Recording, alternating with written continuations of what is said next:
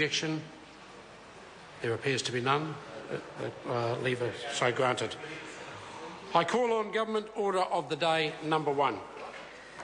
Social Housing Reform, Housing Restructuring and Tenancy Matters Amendment Bill, Committee stage continued.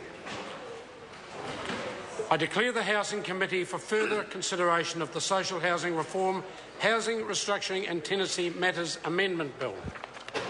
Mr. Speaker. Mr. Chairman.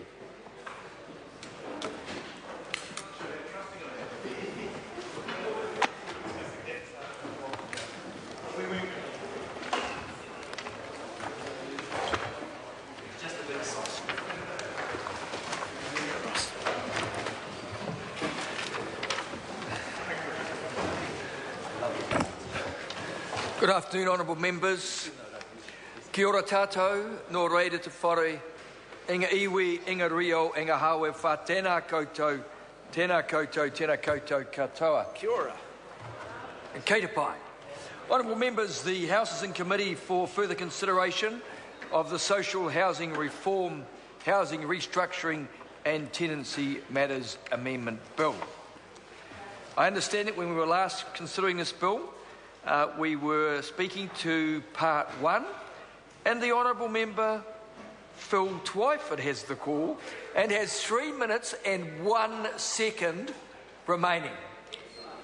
Tēnā koe, Mr. Speaker. Tēnā koe. As I was saying before I was so rudely interrupted in the earlier debate, I want to focus comments on new section 57AA in clause 12 of part 1, which confers on Housing New Zealand the power to impose what the Minister describes as reviewable tenancies. I prefer to think of it more as extending insecurity of tenure to all Housing New Zealand tenants, sir. And that provision, while it is also included in Part 2 of the bill, is dealt with in Part 1. It gives Housing New Zealand the power to extend insecurity of tenure to all of its tenants from the day after royal assent, sir. And that is this provision is at the heart of Labour's opposition to this bill. And I want to refer to a number of what we believe will be harmful consequences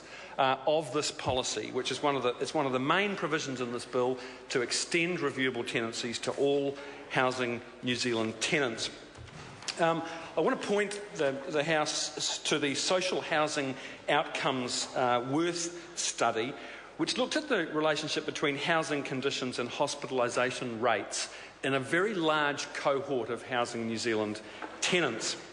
What the study found was that secure housing was extremely important to the people who live in state houses, and in fact, as a result of the security of tenure that they had as a result of being Housing New Zealand tenants, they had markedly lower hospitalisation rates than people who are on the state housing list for most health conditions, including mental health, sir. And this was the basis of the submission that He Kai Oranga, the Otago University's Housing and Health Program, made to the Select Committee, that by extending insecurity of tenure to all State House tenants, you would in fact be severely undermining the health status of those people. I also want to refer to the study by Regional Public Health about the movement of people out of the Pomare Housing New Zealand community, a development project that was grossly mishandled under this government by Housing New Zealand. And I noticed that the Minister the other day turned up with the cameras, as he does about every 2 days at the moment, to film him turning the first sod of the new mixed development at Pomare. Well, Regional Public Health found that the involuntary eviction of Housing New Zealand tenants out of that community had many negative health and social impacts on those people. They found that social ties are in many cases geographic. Forcing people out of their homes threatens the emotional support provided by neighbours. It affects access to health care. That supportive, stable communities help mitigate socio-economic disadvantage by providing all kinds of resources that people get from being part of a stable community. that forced housing relocation involves often moving kids out of schools, and that has a negative effect on children's educational achievement. Housing insecurity of the very kind that National is proposing to impose on all 69,000 State House tenants. Mr. Speaker. Mr. Chairman.